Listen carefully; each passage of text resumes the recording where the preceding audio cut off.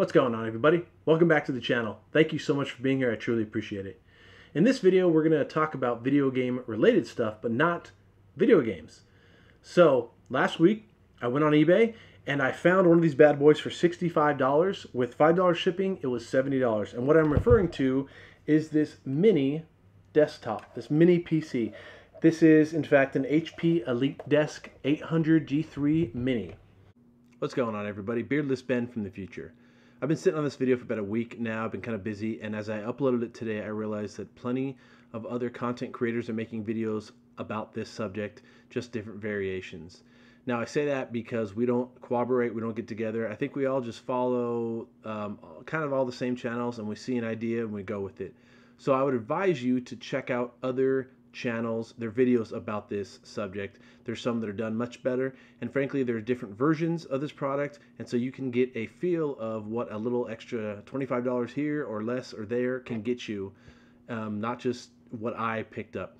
I would suggest Retrobengaming guy. He has a great video on a mini console, and there's a couple others out there, so give him a shot if you'd like. If not, I appreciate you watching this video as always, but hope you enjoy. Now you're probably wondering why I would do that. These bad boys can do some serious emulation. They can play some good games. It's not top of the line, but they can do some awesome stuff that some of my other devices cannot do, and I paid way more than $70 for them. So we're going to get into this. I'm going to show you some specs. I'm going to show you, of course, some gameplay. And if you're like me, you care more about the gameplay, but, you know, there's some enthusiasts out there that enjoy seeing numbers. If you guys like this video, please comment, like it, subscribe even. I am less than 100 subscribers away from having 100 subscribers. That's right, do the math. Anyway, let's get on with the video.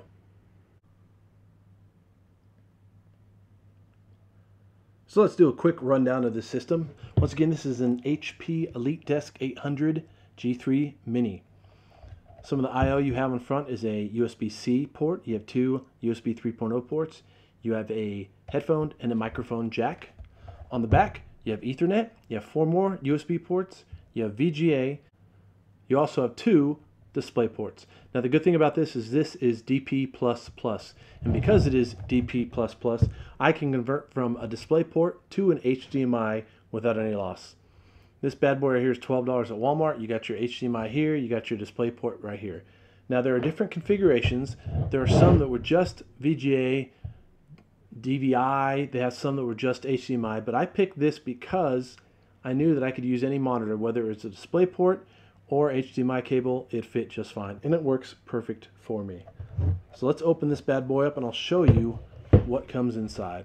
All right, come on now. This is always a bit tricky. Oh, yep, this is how you record a video. You don't know what you're doing. There's the lock. All right, whew. Like a really cheap Rubik's Cube that no one can ever figure out. Anyway, this is what you got. So you have 2 RAM slots. This one came with 8 gigs of RAM. I plan to expand to 16. And we also have a 256 gigabyte solid state drive installed. And that's pretty much it. You got built-in Wi-Fi, of course. It comes with a Intel i5 6600T processor that's clocked at 2.71 gigahertz. It also comes with Windows Pro, 11 Pro, and it has the full Microsoft suite. So not only is this thing great for emulation, it's also really good for like a second work PC, or even better for your kids to have like a school PC. My kids are still relatively young, and this thing is plenty for accessing the internet to do assignments, for Office to have to do that kind of stuff. This thing would last them for years, and at $70, what a steal. Because let's be honest, in this household, spending hundreds of dollars on technology, well, that's reserved for video games. So, I hear you. Right now you're saying, Retro Ben, you're giving us a lot of numbers. And numbers are only good for bookies and Rain Man. I understand. So I'm going to put this thing back together, and we're going to play some games.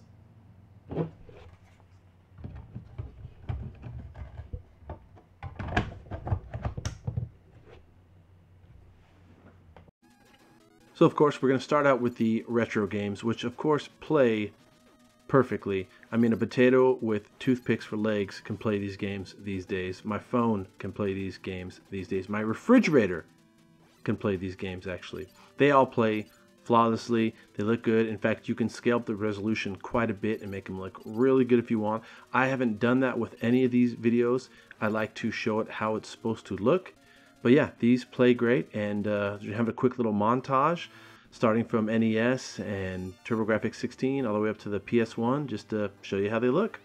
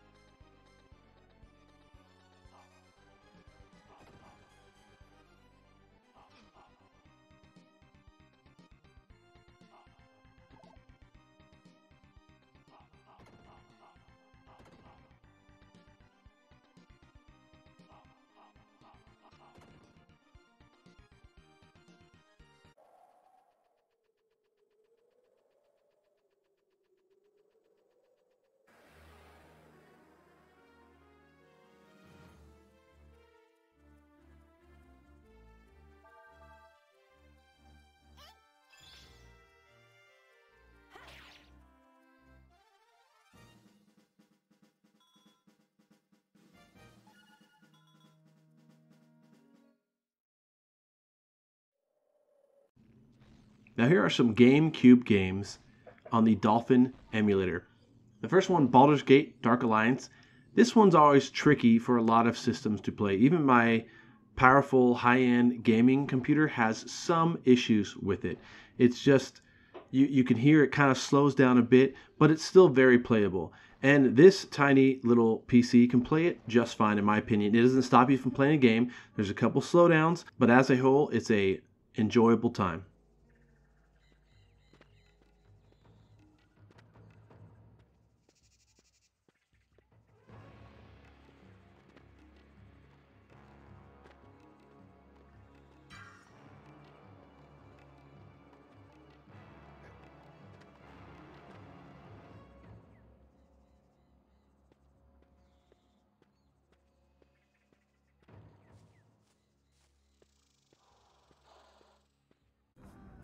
Now here's some Dreamcast emulation played on the Redream emulator. These games play flawlessly. There's no stutter step. There's no audio problems. They look much better with the resolution turned up. Once again, I don't turn them up. I keep them native, but man, they look good.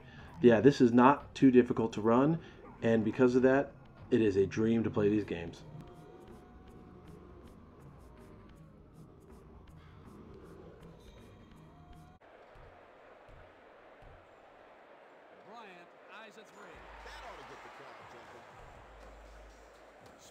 Puts the ball in play.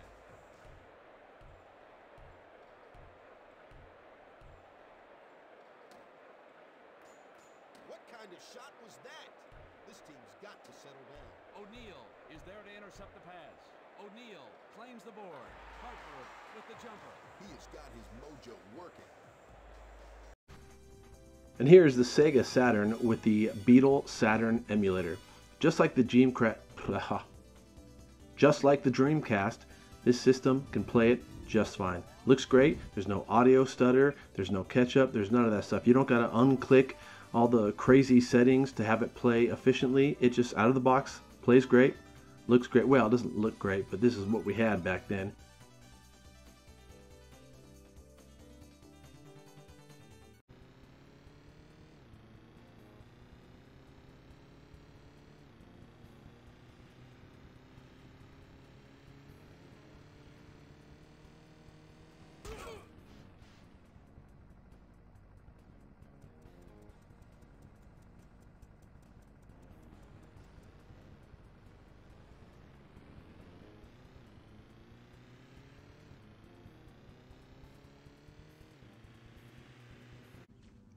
And of course, for all you Halo fanboys, we do have the Xbox on the XEMU emulator.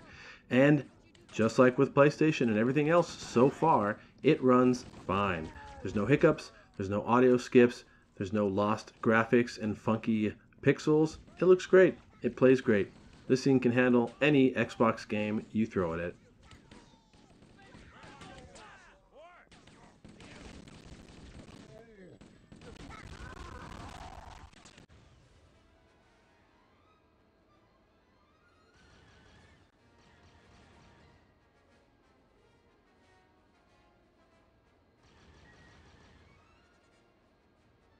Where are they all coming from? Must be a carrier sending them out.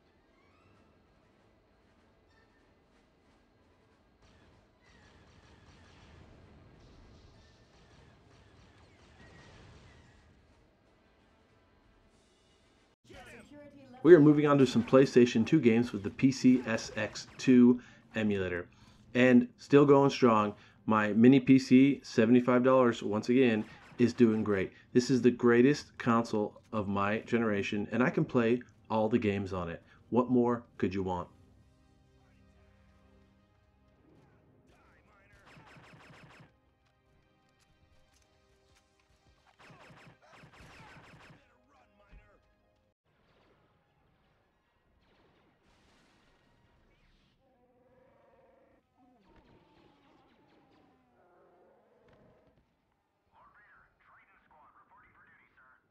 Very good. Follow me, Commander. Yes, sir. You heard him, man. On the double.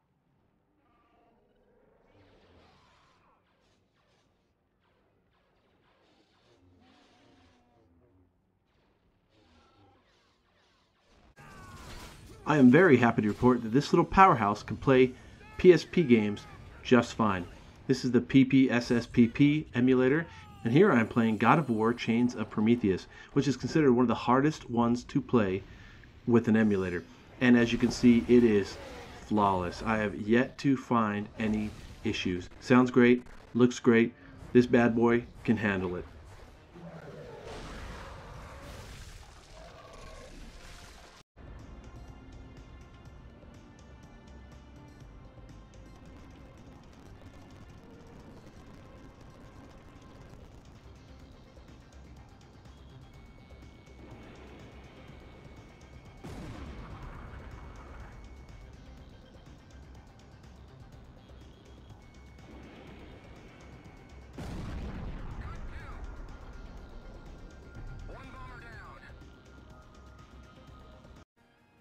And just when you thought everything was rainbow and sunshine, I'm sorry to say that this thing cannot handle playing Switch games. It's just not powerful enough. But I did not buy it to play Switch games. I bought it for mainly games 2010 and older. So if you can handle this kind of slowdown, go for it. By all means, have fun. If not, I'd say don't lose sleep over it. Enjoy everything else. But Switch is a no-go.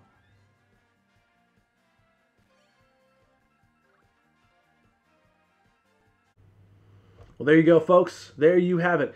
$70 for something that is so compact and powerful. Now, this thing is so good, I actually take it to work sometimes because I can keep it in my truck, hook it up to a monitor, and just game out when I've got nothing better to do. But of course, if you work with me, I always have something better to do, so don't read into that.